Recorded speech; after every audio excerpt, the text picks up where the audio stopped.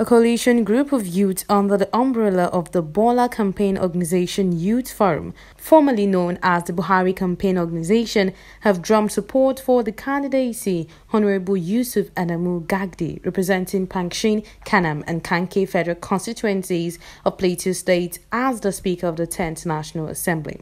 The group, which spoke through the National Secretary of the Forum, Mustafa Ibrahim, stated that Honorable Gagdi is the best man for the position due to his exemplary leadership skills and political prowess. We are not disputing what the party working committee has have decided regarding the issue of zoning.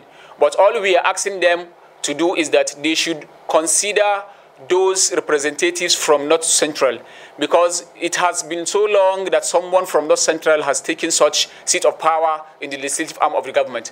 So we pray, our prayers here is for the party working committee to go back and sit and come up with a solution that's going to be favorable to the youths and to the country at large. That's what we're after.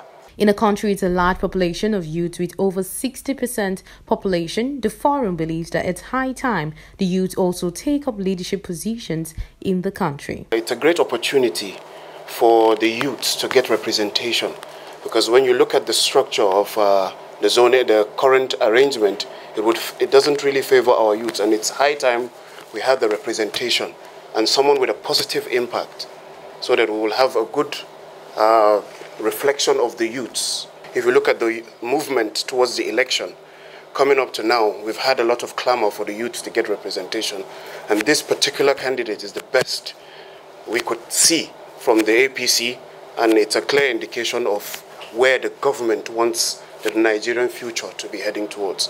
For the speakership position, no fewer than 10 persons have indicated interest to take over from current Speaker Honorable Femi Gbajabiamila.